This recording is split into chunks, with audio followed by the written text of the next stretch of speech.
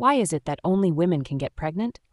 Let's explore the biological and evolutionary reasons behind this. Firstly, let's talk about the reproductive systems. Women have ovaries, a uterus, and a vagina, which are essential for conceiving and carrying a baby.